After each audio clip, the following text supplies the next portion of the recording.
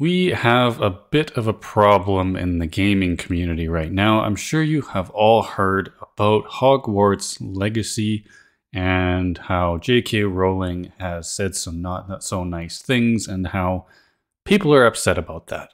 Normally, I would keep this kind of thing off my channel, but I have to step in here after watching Girlfriend Review's latest video about how they were essentially bullied off of not one but two platforms, both Twitch and Reddit. Now, you might be thinking, well, they deserved it. They're supporting a terrible person, and so they should be reprimanded for that. But let's get a little bit deeper into that, okay? What did they actually do? They played a game. It's their job to play games. I've watched Girlfriend Reviews for years now.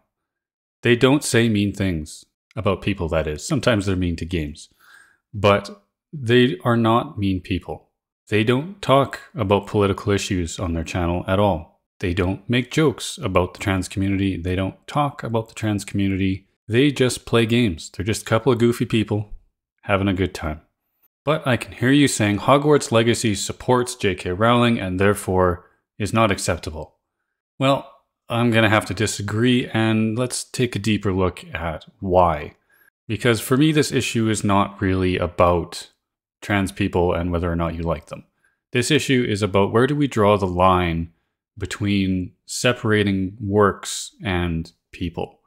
In this particular case, J.K. Rowling had absolutely nothing to do with the making of this game. She didn't make the models, she didn't write the story, she had no input whatsoever. This work is not a reflection of J.K. Rowling. The game is not about trans people and the game is not about her. The game is about wizards doing magic. And yes, she does make some money off of it, but the woman is already richer than God. She makes $50 to $100 million a year without the game, and whatever royalties she makes is not going to impact her life whatsoever. You buying or not buying this game is not going to affect her life. She is already a billionaire. It does not matter. And once again, she had nothing to do with making this game. Nothing whatsoever. And the game is not even about any of her political ideologies. Now, you may choose not to buy it just out of principle, and that's your right. If you don't want to buy it because you just can't stand being associated with her at all, that's fine. Honestly, I don't care. What is not okay is bullying people because they're playing a game that is not offensive whatsoever in itself.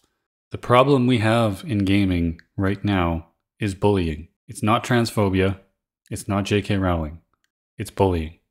And it's been going both ways right now. There's a lot of bullying towards trans people, and that's not good.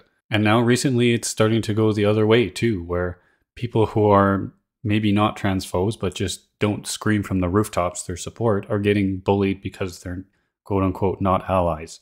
And I want to be clear here that I'm not advocating one way or the other.